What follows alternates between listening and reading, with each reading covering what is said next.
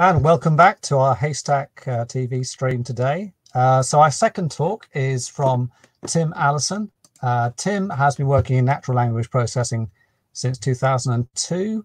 And in the last few years, his focus has shifted to around content extraction, advanced search and relevance tuning. Tim is currently working at the Jet Propulsion Laboratory at the California Institute of Technology. And he is also a member of the Apache Software Foundation, the chair of Apache Tika, a committer in Apache OpenNLP, Apache Solr, Apache PDFbox, and Apache POI. And in a former life, he was a professor of Latin and Greek. So I think we can safely say he knows a lot about stuff. Without any further ado, I'm going to introduce Tim. Tim's going to be talking today about genetic algorithms and random search for finding optimal parameters for relevance ranking. Tim. Great. Thank you so much, Charlie. And thank you to the organizers of Berlin Buzzwords and Haystack and Mices for bringing off a fantastic set of talks and colloquiums. I've had a lot of fun, so thank you. All right, so I'm going to talk a little bit, first a little bit about me. Charlie's gone over some of the details. Some of you may have seen some of my work on Tika. So the other important point about this talk, before I really get going, is that some of this work initially, as with all evolving things, evolved from earlier work at my former employer at the MITRE Corporation. So some of these slides are under copyright with them. So I will be talking today about Tika, and more Tika. No, I'm joking, but seriously, that's not why we're here today. We are here today instead to talk about genetic algorithms and evolving ways of improving search. So I'll start off with the introduction and motivation for what for my evolution. I'll talk about some of the methods that I developed, and I'll end with some findings of recent findings. All right, so first I had to Simon Hughes, who spoke about evolving relevancy back in 2016. Before him, others had also experimented with this. It's a fun area to work. I will say that I did not get involved with this particular set of algorithms because I thought it was necessarily the best tool to use, but rather it's something that I kind of evolved into, and it just seemed like an easy next step to take. So I'll share some of the work on that today, and off we go. All right, so we now know there is a chorus of open source relevance tools, as was announced yesterday, 2 days ago. So that's the combination of Cupid, RRE, Quirky, and SMUI. That is all a suite of really useful tools, and I was really gratified to see that they're placed into a single framework to some degree, so that you can have a nice toolkit for a number of different areas. The reason that I started working with Clarite, or building it initially, was before those had all been put together. And also I felt that there wasn't quite something out there that allowed me to do what I wanted to. And I'll talk about some of the differences between what my little tool can do and what some of the other tools can do. And hopefully, once my stuff matures more, there could be room for it, maybe in Chorus. We will see. But I do look forward to collaborating, whether that's simply transferring of ideas, knowledge, findings, and so on. Whether it's actual code or not a big concern for me. All right, so why even bother with this? First off, of course, as we all know, search is easy. It's solved, so we shouldn't be here. Is that laughter I hear from around the world, even though nobody can speak in this channel? Of course, search is not easy. And we all know that Google makes it look easy, so we have the uphill battle of trying to explain to people why it's not, especially on site search and intranet search. Thank you, Charlie, for this beautiful diagram. For folks in this audience, you already know the components of a search system. Search is not easy. There are lots of different areas for tuning and lots of various areas for things to go wrong. So we're trying to figure out where to focus one's energy, trying to explore the parameter space to understand how your components are working together to yield high quality results can be challenging, especially when the parameter space is so big. Speaking of which, as of, this is somewhat dated, but I don't think it's changed too much. These are some available parameters just within kind of conventional solar, and I say conventional to differentiate from Trey's talk and all of the topics he was talking about, which are fantastic on the thought vectors and the dense vectors and all of that fun stuff in the knowledge graphs. Before you even get to that, within Solar and within Elasticsearch, you have all of the different tokenizers you can use. You have all of the different token filters. And as we all know, you can stack them on top of each other. Order matters. You have different query parsers. You can boost all sorts of different things. You can do phrasal boosting and shingling. You can do minimum should match. You can do token or field-based scoring, best fields, most fields. You can have synonym lists, taxonomies. And thanks, shout out to Erica for an awesome talk on that. And some of the complexities with those. Obviously, you can also now manipulate the scoring parameters in BM25 in the Lucene ecosystem. Elevate file for Solar, alternate methods to do that in Elasticsearch, external signal enrichment. So lots of different things to do with that, including analysis of query logs, all sorts of other things there. And then, of course, finally at the bottom, I get around to re-ranking via machine learning, whether that's learning to rank or other things. And of course, as Trey pointed out in his talk just earlier, there are all sorts of other ways of measuring similarity, including with the dense vectors. So it's the number of parameters we have to play with is rather astounding. And let's not forget, I love this one, that each token filter can have its own whole bunch of parameters. So the parameter space is just enormous, as we all know. So what to do? For this conference, I don't need to mention, go out and buy that book if you haven't already. Go get 2 copies. It's a really, really nice way of thinking about how to craft the relevant signal from with various techniques and how to layer different types of relevance to achieve what you're trying to do. One of my takeaways in that book, and it was absolutely foundational to my work with relevance and relevance tuning, but one thing that I found didn't quite work for me in the context I was working in is that the one-off queries or the optimizing for individual queries here and there didn't have the systemic approach that I wanted for some of the clients I was working with at the time and now. So that book has a really nice, in my opinion, has a really nice set of basics and tools and ways of training and tuning systems.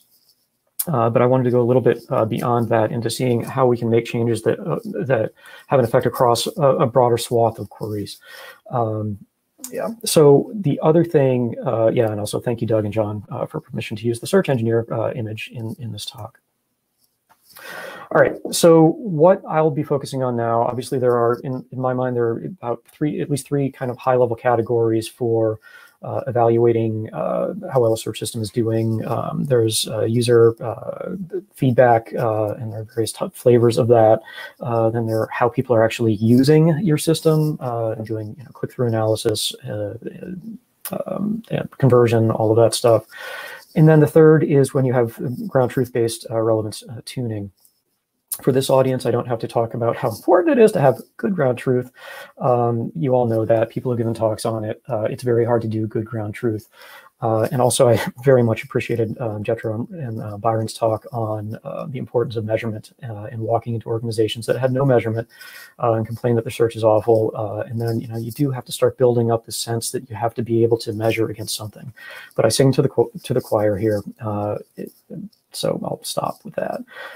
If you do want a good laugh, do check out the tanks link and problems with overfitting, especially when ground truth is expensive. Overfitting is a very serious risk in that you can appear to get better performance numbers, but then in practice, performance might get worse, or it certainly won't see the benefits that you would expect to see based on your experiments if you don't have a careful separation of train and test. All right, so ground truth, we all know what this looks like to some degree. So, you have some kind of relevance ranking, a doc ID, and a query. For quaerita, and I should step back, quaerita is Latin. It means search, as in seek and you shall find the truth. It's plural imperative. So with quaerita, the notion is search, find those, but not actual search, but search in the parameter space for what sets of parameters, what combinations of technologies can help lead to improved results.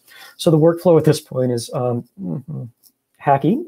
It starts off with a command line and a ground truth file, which I already explained, experiments, which I'll talk about shortly, pumps those into a little H2 database, and then launches those queries against in those experiments against Solr or Elasticsearch, and then outputs a directory of reports. So yes, that is my user interface, just a series of CSV files. I'm sorry, that's where I am. If anybody wants to contribute or if anybody wants to help me integrate this into another project, do let me know. Front ends are not my thing. All right, so some of the components, the main part of this is in core, obviously. CLI is where the experiments and the command line code is.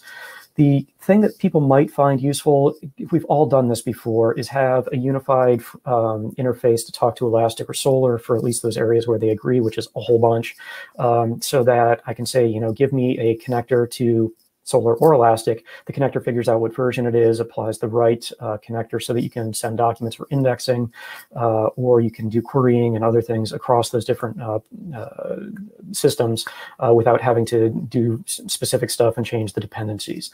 So that's been one component that might be useful for others that I think is kind of nice, because you can copy stuff from an Elasticsearch 2 index to an Elasticsearch 7 index without using the actual Elastic client, which is based on one of those versions, or you can go from Solr to Elastic easily. So that's a kind of side benefit of this project. I would also encourage people to check out the examples directory and the examples README on the GitHub page that walks you through how to run experiments and so on. So that's kind of structurally where it is. I put in a placeholder for logs. I don't have any log analysis now, but I'm hoping to build that out, hopefully with others. All right, so what I found myself doing and why I came to this is that I had some ground truth, which was nice to have. For this client, I think I had about 600 queries and judgments for documents, and I had all of Solr available to me. So I started, playing with changing the various features and seeing if I could bump the scores from their baseline. But what I found as I was twiddling with things is that I wasn't keeping track of what I was doing. I wasn't approaching things in a systematic way. And the output wasn't standardized. I was focused on one evaluation metric, and I wanted more diversity in those. So this is basically boredom and a need for reproducibility and consistency is what got me to where I am here. So the key components for running experiments in quaerita are scores. So you have an array of different types of scoring that you can do, and then a map of experiments. And I'll go into each of those in detail now.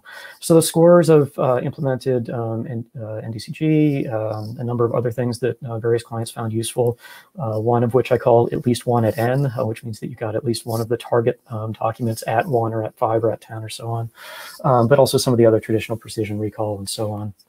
And then there are also, you can specify experiments where you have which server you're hitting and then what kind of query, how you want to shape that query. So this is kind of a high-level view of what that experiment JSON file looks like.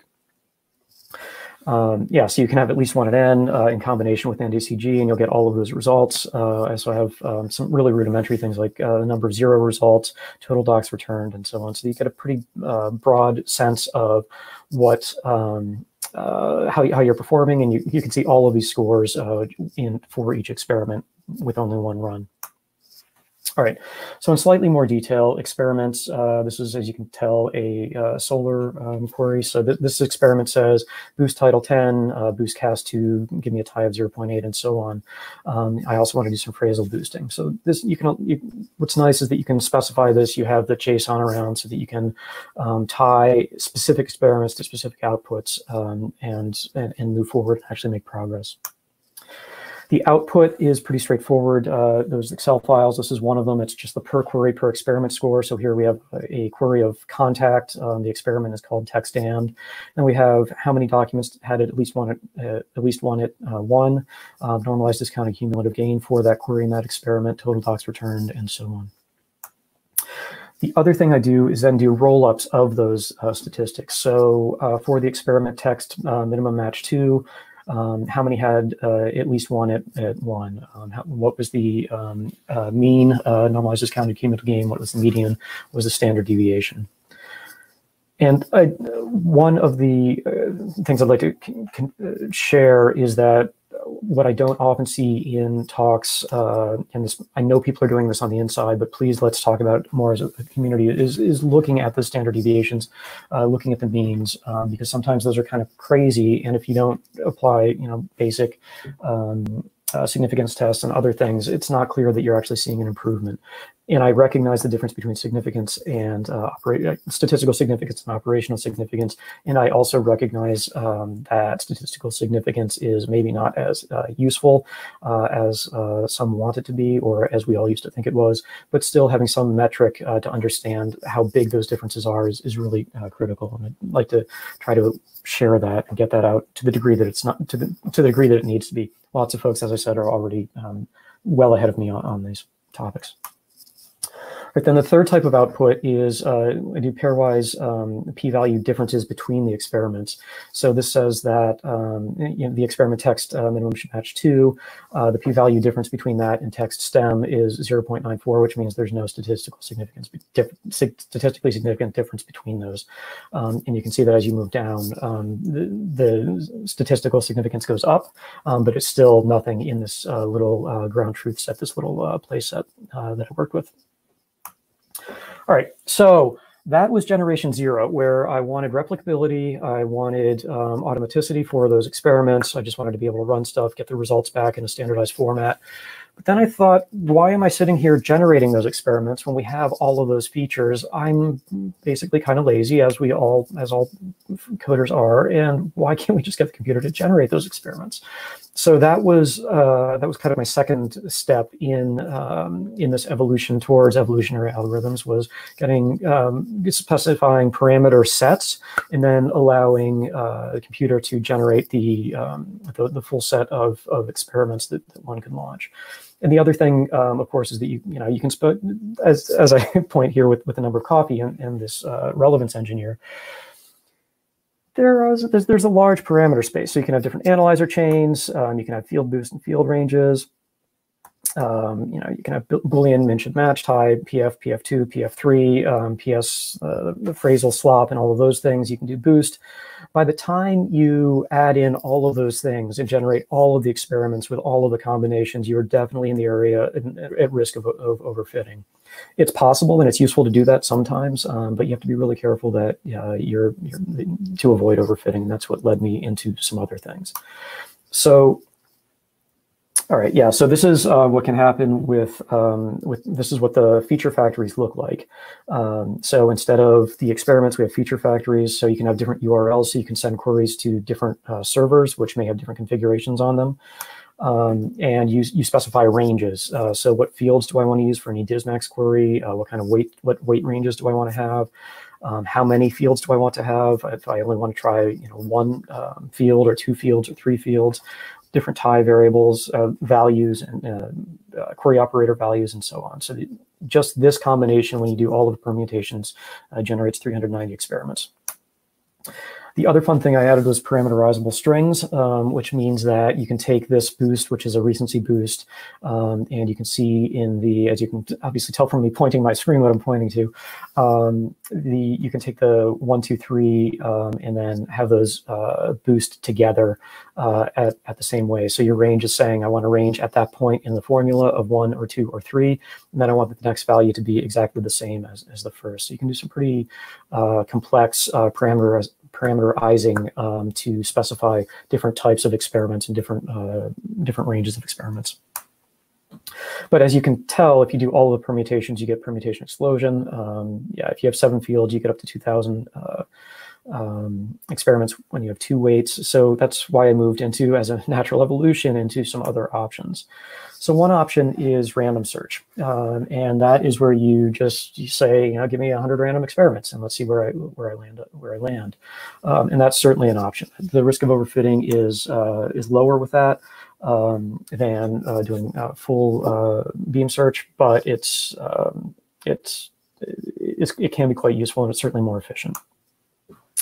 So that's what led me to the genetic algorithm, which is how can I improve on random search? And that is, pretty straightforward from a genetic algorithm perspective, where with each generation, you only let the top experiments move on to the next generation.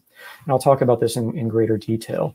But we're moving from specifying experiments to generating experiments, and then taking the output of those generated experiments in my generation 2 of my personal growth in this to trying to do actual machine learning on figuring out what parameter sets work well together. So the genetic algorithm basics, it's so simple, even I can figure it out. Remember, Charlie mentioned that whole classics thing. Even I can do this, and the math is straightforward. So the notion is generation 0, you have 5 experiments with different settings. You run those against against the algorithm of your choice. You're running it against notionally NDCG at 10. For those different experiments, you score them, and then you create generation 1. So one operation in genetic algorithms is crossover, where you take features of one with features of another, and you create two crossover experiments, and then you can mutate them. So you take features of one. So if you had title and content in one in generation 0, you might remove a field, or you might change the boost on one of those fields, or some other way to mutate the features of that query. You can transfer those directly over into the next generation if you want. And the other thing is that you can prevent poor performers from moving into the next generation and just create a new random experiment. And by random, of course, it's random of those feature sets, or those that I talked about earlier. Then you score those, and then rinse and repeat, where you randomly select some for crossover mutation, carry through, and then, or just create new random experiments until convergence, or until the heat death of the universe, which can happen with some of these sometimes. All right, so how does this differ from learning to rank? Well, as Peter Dixon-Moses pointed out to me after last time I gave this is a learning to rank. And some of my thinking about this was inspired by an early learning to rank paper that talked about any machine learning that you use to figure out how to rank results. This is quite different, though, from the modern day solar elastic use of learning to rank, in that well, first, the similarities. You still need sound engineering decisions. Your analysis chain has to match your data. It has to be a good fit for your data and for the queries. You have to have ground truth, and you have to have good ground truth. The main difference between this and what we now use as the phrase learning to rank in Lucene land, elastic and solar land, is that this is meant for settings for that overall general initial search. It's not a re-ranking function on a subset of those features. That said, it can certainly be adapted to be used in systems that have learning to rank, and can be used in coordination with learning to rank.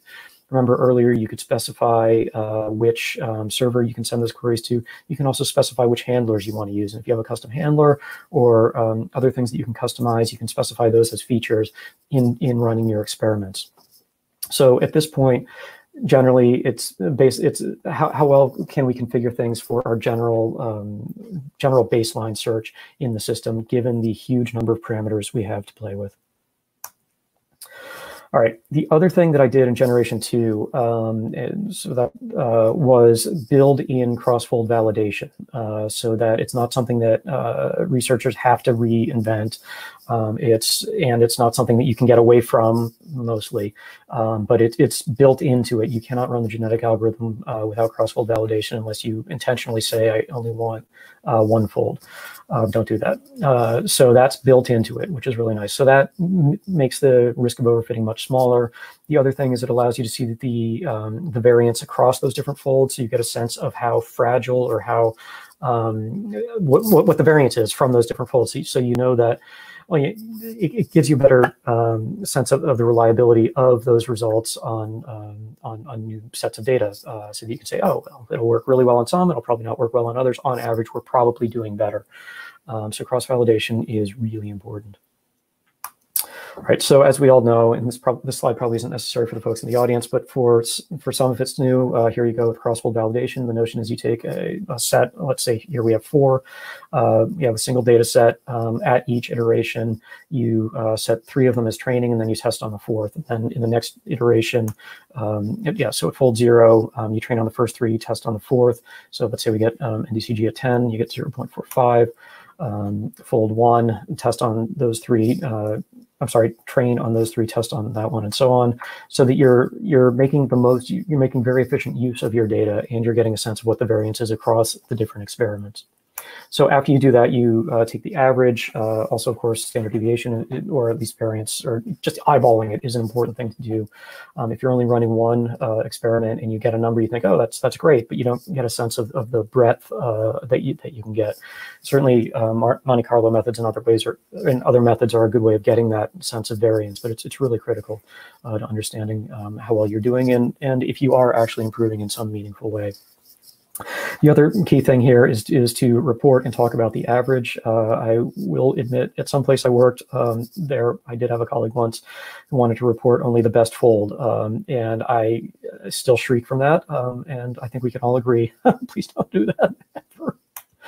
All right, so what does this look like in practice? As I mentioned, this is all command line. So when you're running it, you get fold 0, what the training is. So this said that we ran a bunch of experiments on training. Those were the results we got. We applied fold 0 generation 4, experiment number 2, to the test data, and that is the value we got at the bottom, 0.55. And it's pretty common to see some variation. This data set that I'm using is the data set that Open Source Connections and Doug and John put out. So it's a smallish data set, so you expect to see kind of these huge variants from training to testing. In reality, you also see some things depending on how big your data set is and how uniform your data is. And then for each, you can also you'll get the roll up across that. So the experiment, the test for the first for fold 2 was the highest, that was 0.79. The test for fold 0 was 0.55, 0.54, and then there's the median of 0.63. But you can see that the standard deviation, or even just eyeballing the variance, is quite high for this little test set. All right, so initial findings. For one client, I was able to boost their NDCG 10 from 0.25 to 3. Given the amount of ground truth they had, I think that was actually a meaningful bump. So I was really happy with that. The bad is that when you set, when you open up the entire parameter set and you don't run it long enough, you can often do worse than baseline or where people are starting from. But the great thing and the critical thing for me is whether or not I'm actually doing better. And I'll talk about this again in the next couple of slides. The key thing for me is that I'm no longer specifying experiments. Those are being generated automatically. I have a traceability for all of the experiments I did and all of the results I had. I can reproduce all of those experiments. And I can now, and I don't have to twiddle with those things. I don't have to go to bed at night and think, well, maybe PS3. PS3 is the key. I'm going to try that tomorrow. I don't care anymore because I can try all of those things, or the computer can try all of those things. And I can focus on more fun things, and more advanced feature engineering, signal enrichment, external signals, hopefully getting some time to spend with the dense vectors, and so on. So that's the key thing, is that I'm not saying that this is the next cognitive blockchain that will revolutionize everything, but this does take care of a lot of the plumbing kinds of tasks, the boring kinds of tasks that we can do as relevance engineers. Right. The other thing is that I would now, I'd like to move from p-values to L-value, which is if Jimmy Lin said that a difference was worth reporting in Twitter, then I will also report that and call that the L-value. So I'd just like to introduce that one again. If you don't want to use p-values, use L-values. All right. For this talk, I worked with Nate Day at Open Source Connections, and thank you for the inspiration for this little hopping in puddles that I did, and also for your collaboration with the data and design. This is, publicly available data when you sign an agreement with them. What I'm presenting here is not final. It's not comparable with other teams. I'm not trying to sell anything. It's just we had the data around and I ran with it to see what we could have. So this one is the background linking task where there are 670,000 documents, 57 topics, and the notion is if we given one document, find documents that would be useful for background for that. So it's effectively more like this query. So I added that to Clarita fairly recently so that I could play around with this document set. So baseline, if you just use default Elasticsearch, more like this query on the content field, you get normalized discounted cumulative gain at 5 of 0.038. With the genetic algorithm, you bump that all the way up to 0.416, which isn't a huge gain.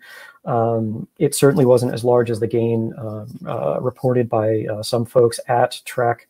One set of authors went from baseline of 0.35 to 0.55 when they started adding more exciting features, NLP on entity extraction. They did machine learning to measure the distance, the semantic distance between article categories, and then they also, of course, applied learning to rank on these various things. So they saw a much bigger boost, but my results are not comparable. But the key thing again for me is even if I didn't do a great job at Trek, I didn't have to spend time on all of the built-in parameters that you can play with. That's taken care of for me. If I happen to do well or happen to get a boost in NDCG or something that's even meaningful, that's a side benefit and fantastic. But the key thing is that I've explored the parameter space, I'm comfortable with it, and I can now do the more fun things. Renee asked me how well it scales. This is a screenshot of my Porsche server when I was launching 20 threads of queries against the Elastic cluster with Washington Post, 800,000 documents in it. And on the left is my little laptop. As you can see, Firefox is taking up more CPUs than my little Java Clarita that's sending off all of its queries, getting back the results, and doing all of the calculation.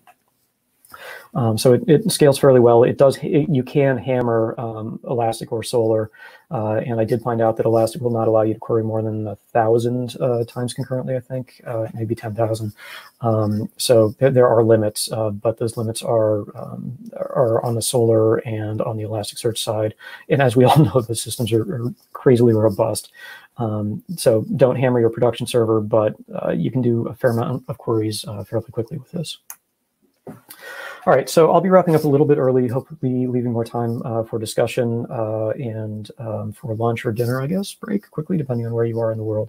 Next steps, obviously, documentation. I have some decent READMEs, but more documentation would be good. I'd like to add some ground truth-free measures, so overlap and rank correlation, just so that if you don't have ground truth and you want to see how different a new configuration would be from your baseline configuration, you can do that.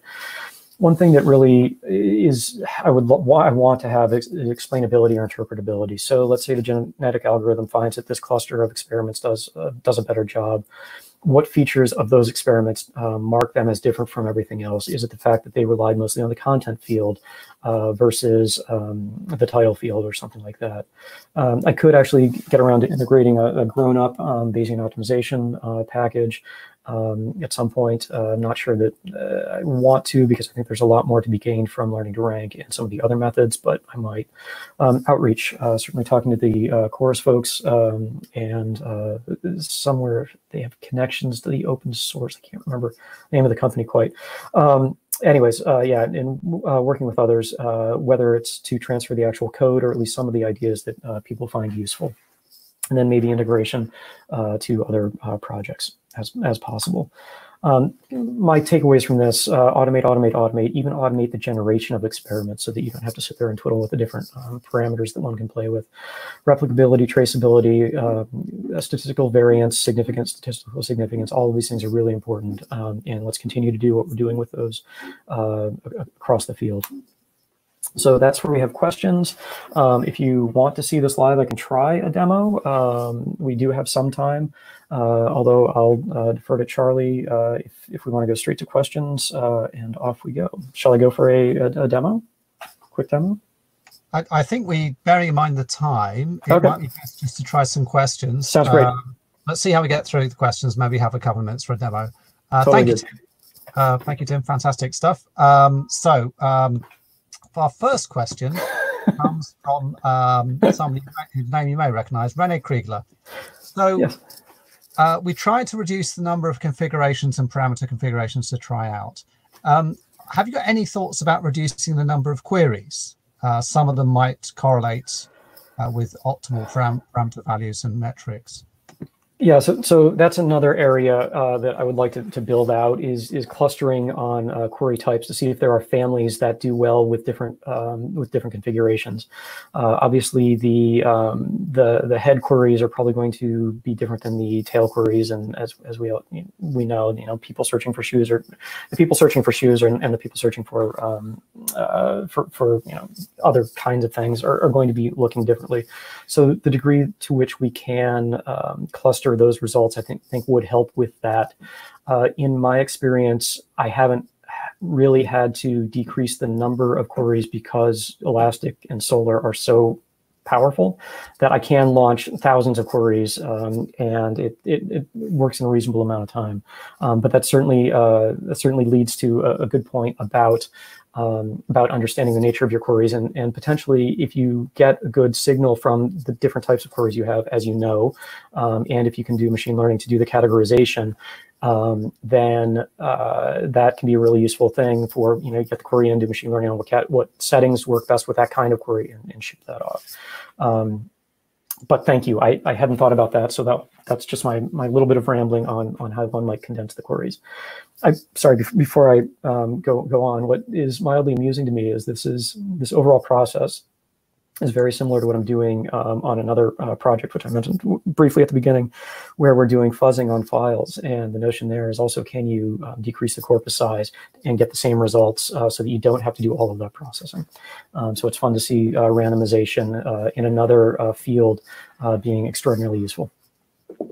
Fantastic, thank you. So Matteo asks, asks, would you recommend your approach to optimize recall instead of NDCG at K, leaving the latter for re-ranking with learning to rank and other techniques? So yes, absolutely. And I didn't go into this, but there's a notion of different categories of queries. And you could certainly use this to work on how you can improve recall across those categories so you get the good baseline, and then leaving the rest for learning to rank to pick up with the precision. What I propose, though, is that you can also use learning to rank in this whole framework. Instead of specifying what fields you can do, you can say, I want to experiment with these fields, but also have send it to this handler, which uses learning to rank. So you could put those together and see, am I in this same experimental framework to see if you are doing better. So yes, baseline recall is where I was headed with this. And then yes, precision, as Trey was pointing out, with the more advanced methods may help out quite a bit with the knowledge graphs and so on.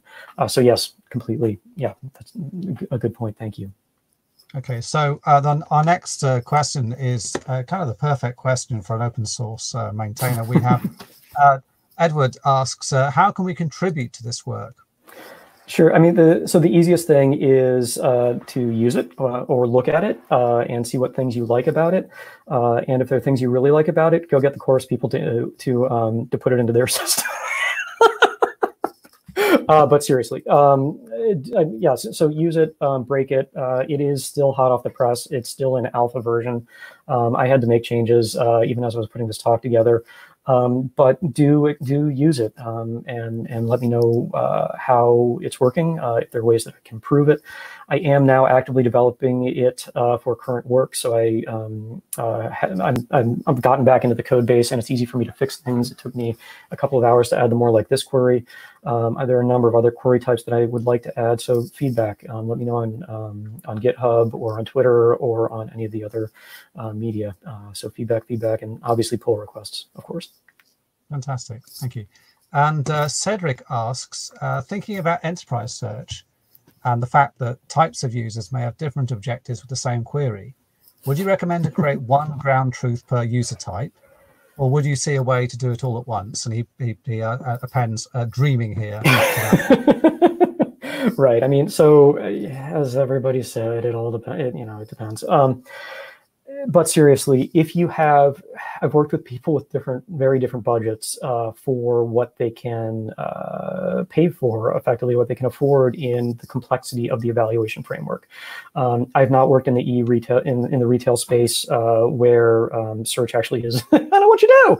I've worked more in government and other places where it's important, but they just don't have the resources that a bunch of people in this meeting have available to them. So within Quira TED, there is a notion of a query set.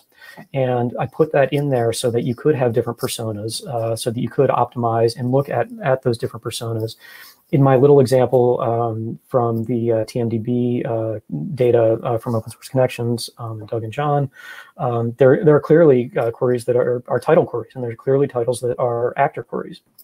And having a division and having those in two different sets, again, as I mentioned earlier, so hopefully when the queries come in, you can do automatic classification on them and then figure out how to boost them.